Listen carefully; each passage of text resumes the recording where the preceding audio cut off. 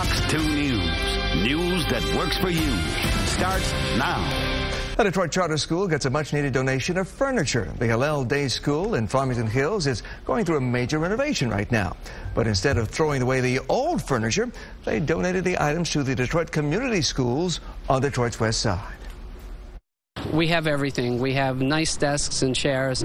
We have bookshelves and cases and storage cabinets. We have books that we're no longer using. And this is good stuff, and other children should be able to benefit from it. Our students currently have broken chairs, broken desks, so this is like a blessing for us. We're told the donation was arranged through teachers who work at both schools. Great job.